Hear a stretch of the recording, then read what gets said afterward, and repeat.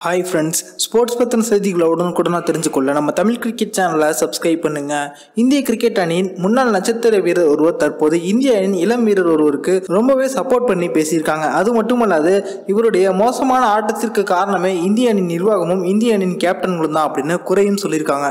அது பத்தின முழுமையான விவரத்தை பார்ப்போம். இந்திய கிரிக்கெட் அணியின் முன்னாள் நட்சத்திர ஆல்ரவுண்டர் தான் யுவராஜ் சிங்.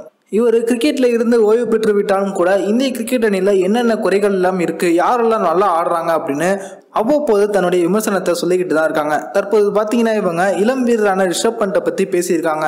மகேந்திர சிங் தோனிக்கு பிறகு இந்திய அணிக்கு மாற்று விக்கெட் கீப்பர் ரிஷப் பண்ட் தான் இருப்பாங்க அப்படின்னு எல்லாருமே சொல்லி வந்தாங்க. அதற்கு ஏற்றது போல அவர் IPL போட்டிகளில் சிறப்பாக அதிரடியான ஆட்டத்தை வெளிப்படுத்தினார். அது மட்டும் இல்லாது ஆரம்ப காலத்தில் இவர் இந்திய அணியில் எடுக்கப்பட்ட போதிலும் நல்ல முறையில் தான் ஆடிட்டு இருந்தாங்க. ஆனால் தற்போது இந்த உலகக்கோப்பை ஆட்டத்தில் பார்த்தீங்கன்னா இவர் அரையிறுதி போட்டியில் ரொம்பவே இக்கட்டான சமயத்தில் பொறுப்பற்ற ஒரு ஷாட் அடித்து அணிக்கு ஏமாற்றம் கொடுத்தாரு. அப்போதிலிருந்து இவருடைய ஆட்டம் ரொம்ப மோசமான நிலைமையில இருக்கு. உலகக்கோப்பைக்கு பிறகு இந்திய அணியில மகேந்திர சிங் தோனி இடம்பெறல அப்படிங்கிற காரணத்துக்காக இவருக்கு தான் தொடர்ந்து விக்கெட் கீப்பர் பதவி கொடுக்கப்பட்டிருக்கு. இருந்தாலும் இவர் அனைத்து போட்டியிலுமே அதை சிறப்பாக பயன்படுத்திக் கொள்ளவே இல்லை. தொடர்ந்து மோசமான ஆட்டத்தை வெளிப்படுத்தி கொண்டுதான் இருக்காரு. இதனால இவருக்கு பதிலாக சஞ்சு சாம்சன், இஷான் கிஷன் போன்ற இளம் வீரர்களுக்கு வாய்ப்பு கொடுக்க வேண்டும் அப்படின்ற அழுத்தம் தற்போது ஏற்பட்டிருக்கு.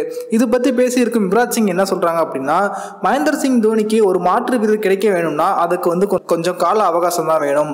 தோனி மட்டும் வந்த உடனே அவர் இன்னும் ஒரு பெரிய வீரராக உருவெடுத்து விடல. அவர் ஒரு தலை சிறந்த வீரராகவும் கேப்டனாகவும் உருவாகிறதுக்கு கொஞ்சம் கால அவகாசம் தேவைப்பட்டுச்சு. அதே போலதான் தற்போது ரிஷப் பண்ட்டுக்கும் சிறிது கால அவகாசங்கள் கொடுக்கப்பட வேண்டும்.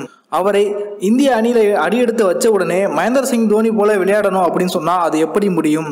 அவர் மீது அதிகமாக அழுத்தம் கொடுப்பதன் காரணத்தினாலே அவரால் சிறப்பான ஆட்டத்தை வெளிப்படுத்த முடியல. அதற்கு முக்கியமான காரணமே அணி நிர்வாகம், அணியில் உள்ள கேப்டன்கள் மற்றும் பயிற்சியாளர்கள் இவர்கள் தான். அவங்க மகேந்திர சிங் தோனி போல ரிஷப் பண்டை விளையாட வைக்கணும் அப்படின்னு நினைக்கிறது முட்டாள்தனம். அவருடைய போக்கிலே அவரை விட்டோம் அப்படின்னா அவர் சிறந்த வீரராக உருவாகுவாரு அப்படின்னு ரிஷப் பண்ட்டுக்கு யுவராஜ் சிங் தற்போது ஆறுதலாக பேசியிருக்காங்க.